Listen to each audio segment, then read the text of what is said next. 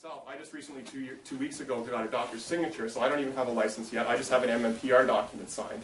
In my case, I didn't claim financial damages because I don't already have a grow for my personal self, and I don't already have anything in storage that I've claimed damages from. Lapse is what I'm wondering. Yeah, so the same thing, like if you had a license lapse in, say, January, December, you can make the argument that you obviously didn't renew it because you couldn't. And so now you've got a signature under an MMPR document or something like that. You can still make the same claim. You're still in the exact same position. Just a second. And the only other thing I'm suggesting is that if you have a designated grower, there's been a lot of questions about that. There's a section where you can just make note of what your license authorization number is and your grams per day storage and all that. I'm just encouraging people to put a second line and put a star and note that they have a designated grower and put the name of their designated grower, just to bring it to the court's attention if and when they do make a ruling that perhaps they'll be needing to make an exemption from the CDSA for that designated grower as well. Are you recommending that we get an MMPR now, even if our old license is lapsed? If you don't have a doctor's signature of some sort that's current, and you have an opportunity to do so, then I'd always encourage that, because that signature is still, as much as I don't believe it to be necessary to be constitutional, the courts are still maintaining that that is the gatekeeper between you and the legal use of cannabis. Until we have a ruling. You don't have to buy the crap. No. Just get the signature. Just get the signature. You're talking about the signature on the actual forms that you send in if you're going to... No, you don't need a copy of your Health Canada license for this at all. You don't need to photocopy your license, or you don't need any medical paperwork. When you sign that affidavit in front of a lawyer, attesting that you have a license for this amount and this is your authorization number, that is gold. I mean, if you're lying, you could be in serious trouble. Your picture,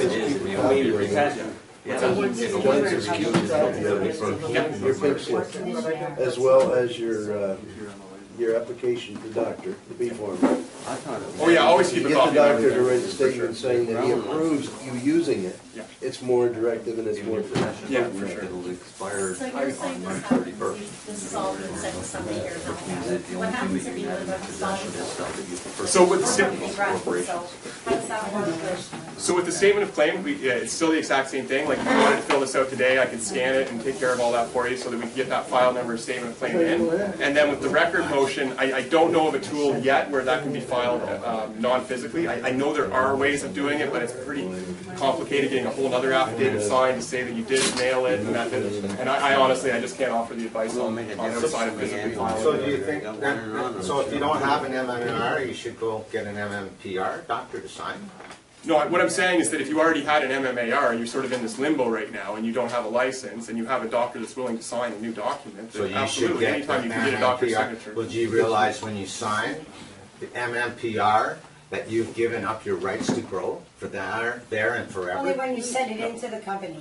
Once you send it into the company. I'd advise anybody whose exemption has expired or is about to get the paperwork filled out by the doctor, because that for the MMPR. Well, any kind of paperwork. It doesn't have Even to be using submitted the old to a paperwork licensed is producer. probably good too. We've I don't actually see why made not. up a new form that we've sent off to the lawyers, and the lawyers' initial response is, that's a really good fucking idea. And what it is your personal information at the top with how many grams per day that your doctor is authorizing, and then tick boxes for possession, processing, or production, and then your doctor's information. Essentially what we did is we expanded the MMPR prescription to include personal production, processing, and possession based on your doctor's recommendation. Don't forget your driver's license too. What? Don't forget your driver's license too with that. So we need to fill these out and send them off to them. No. No. So what I mean? No, you would get these filled out and keep them on your possession. Yeah. And if you decide to go with the license, I would hang on to it. And then a cop comes to the house, you got all the paperwork. No, because it's going to be possession process.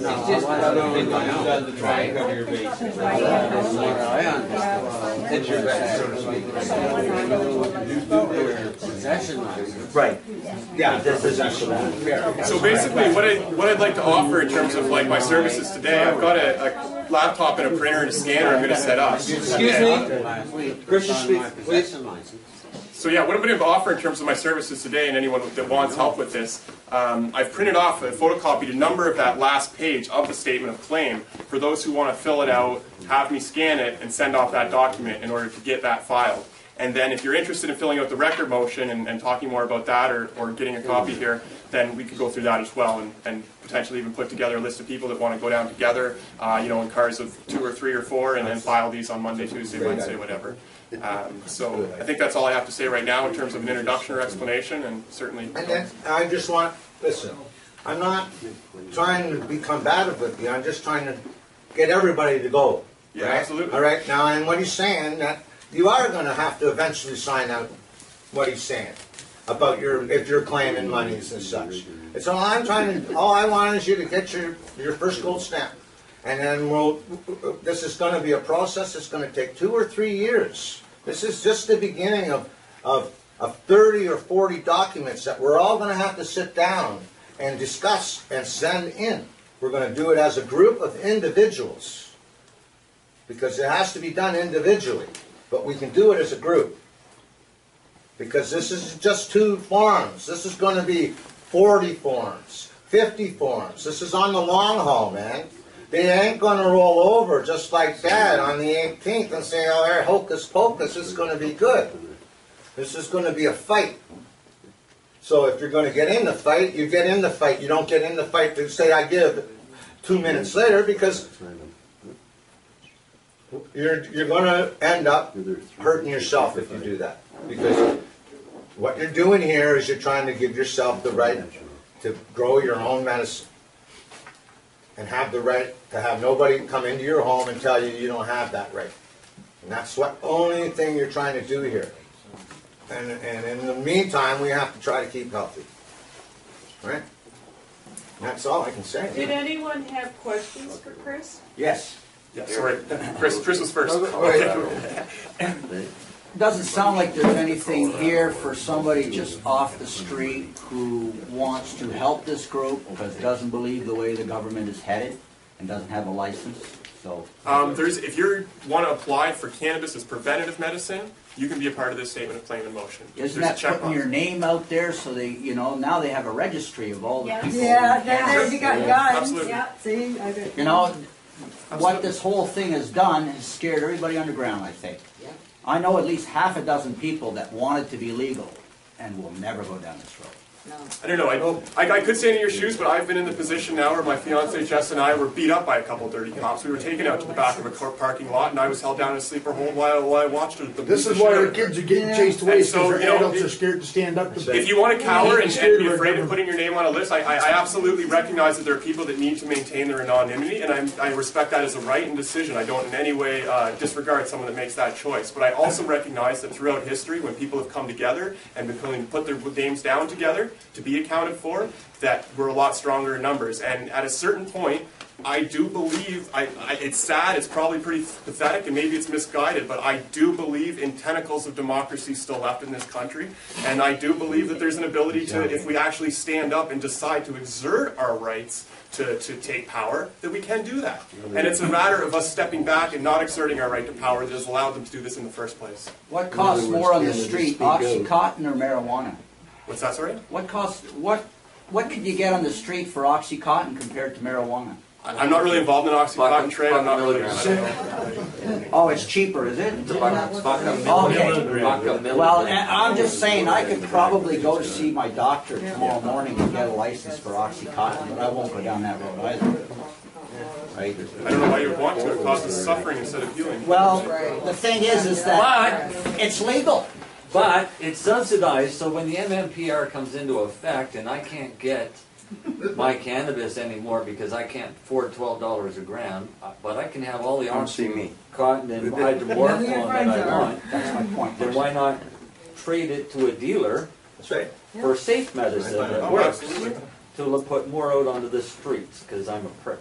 That's my point. I don't care about your kids because you don't care about me. How's that? I think the reason is because Peace Naturals is going to expand their $3 gram production, and so me as a dealer, I'm going to find all you people on social assistance and say, hey, you go get that $3 gram weed, sell it to me at $4 a gram, and then you can go off and make your, you're able to afford your monthly medicine amount because you're subsidizing your product with becoming now And you're also putting goddamn poison in the street. Think about what No, you exactly. said. No, I'm being facetious in saying this, but I think this is the model that they're trying I'm to. talking about what people are thinking. But that's, For years, Canada, speak out for Christ's sake. it's not a matter of having a part of it because it's going to be personal preference. People are going to do whatever it has to, what they have to survive or what they think they But need you to don't do to condone survive. something like that.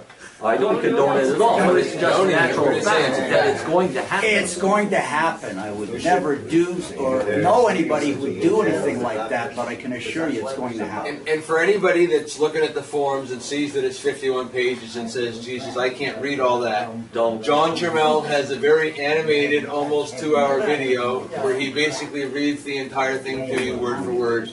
It's right there on the same form that you can download the kits from. So if you're not interested in reading it, he actually shouts at one point and makes me jump right out of my chair. So he's pretty ambitious. I thought you But, had this place like a person. Chris, there is I brought a scanner with me hooked up to this so we can, and it's on the internet, so we can do some stuff and get some out. If somebody's license has expired and they're doing this, where it put the last license they had in the spot, is that, okay. And maybe just make a star and put expired in the date that expired, and then renewal pending, or whatever the situation is.